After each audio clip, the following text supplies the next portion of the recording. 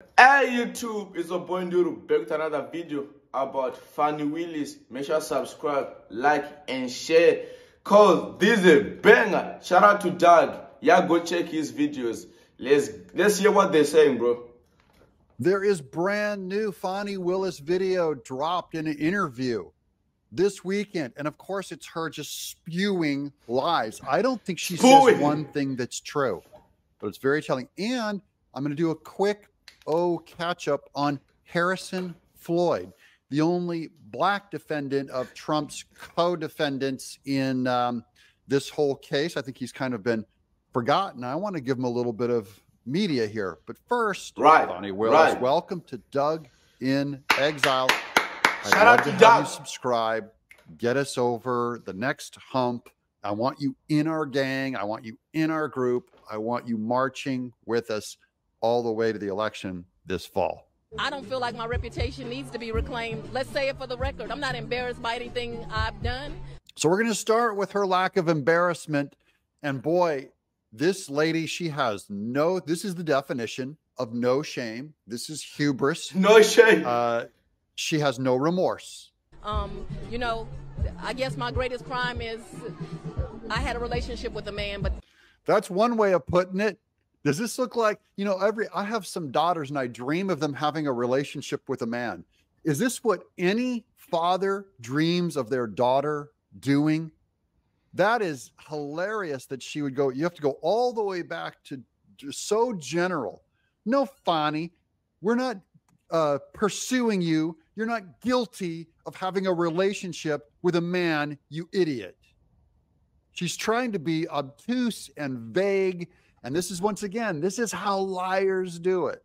You go all the way out, you start making these kinds of statements. She's a good liar. That's not something that I find embarrassing in any way. And I know that I have not done anything that's illegal. And there's another thing that lawyers always do. Well, they're hiding behind, you know, well, it might be immoral, but it's not illegal. I didn't do anything illegal. Yeah, you did. You spent money on a Caribbean cruise, taxpayer dollars, my Caribbean cruise. Now, our court may not be smart enough to figure it out, but the rest of the entire world, anyone who has a brain rolling around in their head could figure it out. And so I don't feel like my reputation needs to be reclaimed. Yeah, you never had a reputation in the first place. So. And when I tell you the outpouring of women, and I'll tell you this, especially African-American women who will just say, we are so proud, you are such a good representative of us. I want all of the African-American women out there to know, I do not cast aspersions on you by associating you with Fani Willis just because of your skin color. That would be stupid and racist and disgusting. Right. So I want all you ladies out there to know, I don't think you're like Fani Willis. And she's going like, I'm leadership now. She's taking the charter. She's going, I'm your poster girl. Any African-American women out there happy that this is your brand? But I would be lying to say it's only African-American women. I have had Caucasian women. Oh, it's white women too. The Caucasians. The white women have been coming out of the woodwork saying, Fani Willis, you're just a great... Well, now she's the poster girl for white women. She's like the new Rosie the Riveter on the poster of what womanhood is. Asian women, Indian women. I didn't hear her mention any trans women. Are any trans women calling you up and asking if you're a hero for their movement, Fani? I told Jeff one day, I didn't think I was the face of the feminist movement, but somehow I became it. Oh, yeah, I love this too. B. Arthur, the Golden Girls, the feminists. Women need a man like a fish need a bicycle. This is your poster girl. I do dislike feminists enough to hang Fani Willis. This is what your movement is, feminist. Your home wrecker movement is a woman can just go pursue a man who's married and after his wife raised the children. You just steal him, go out on Caribbean cruises. The man can be totally inept to do his job, and you get him $1 million. This is the pinnacle of feminism. This is the suffragettes. I think that women feel like women are treated differently when they're professionals. Fani Willis, to my knowledge, was not treated differently than men.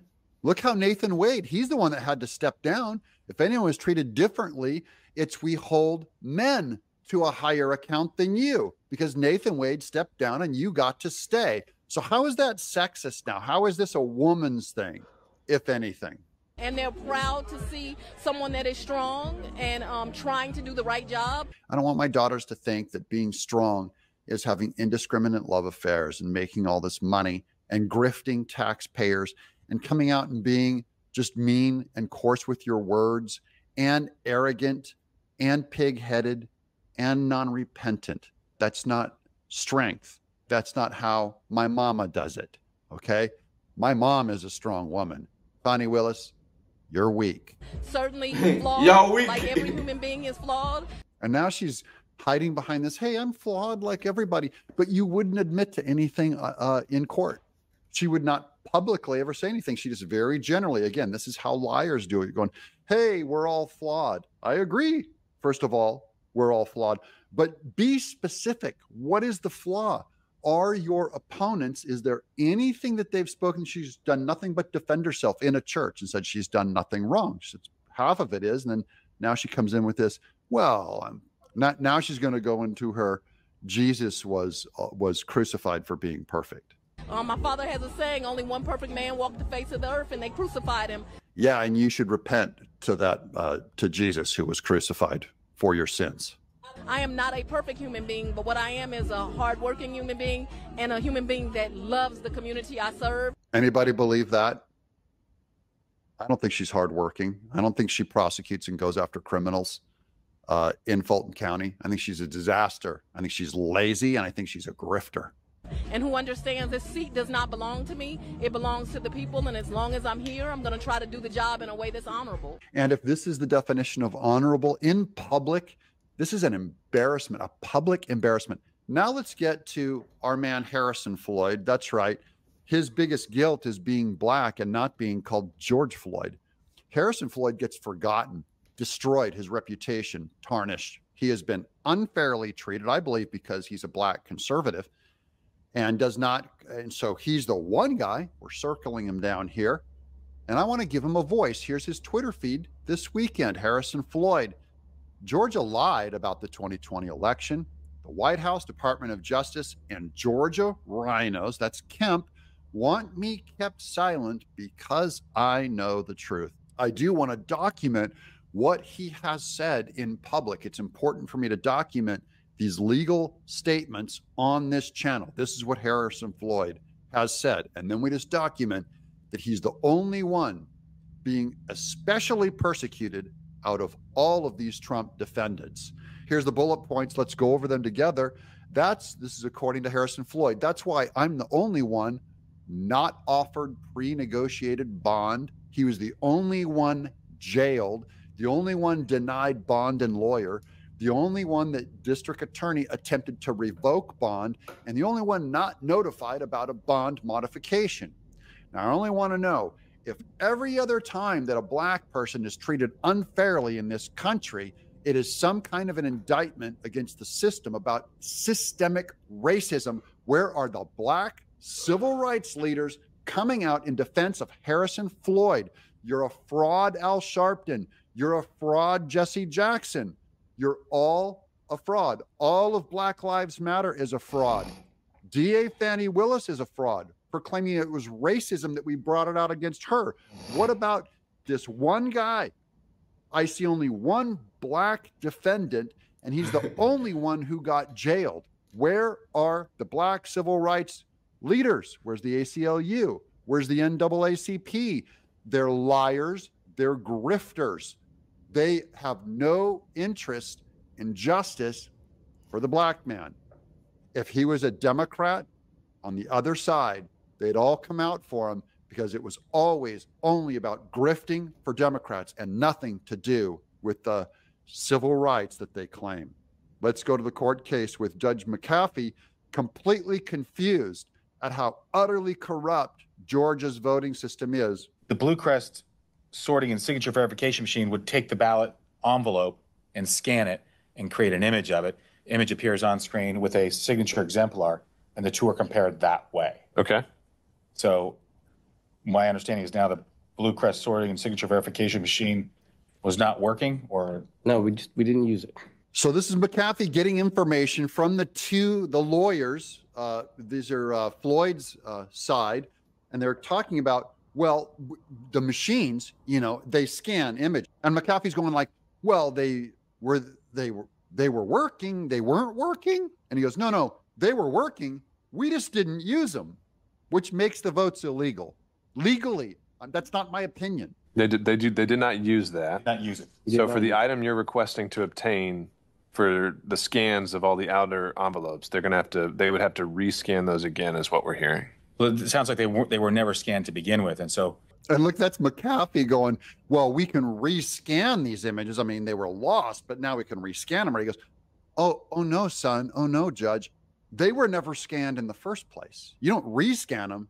They've never been scanned once. I don't know. Unless they were scanned, I want the scanned version. Right. That they had on that day. So are there any documents in the county's possession of these items having already been scanned?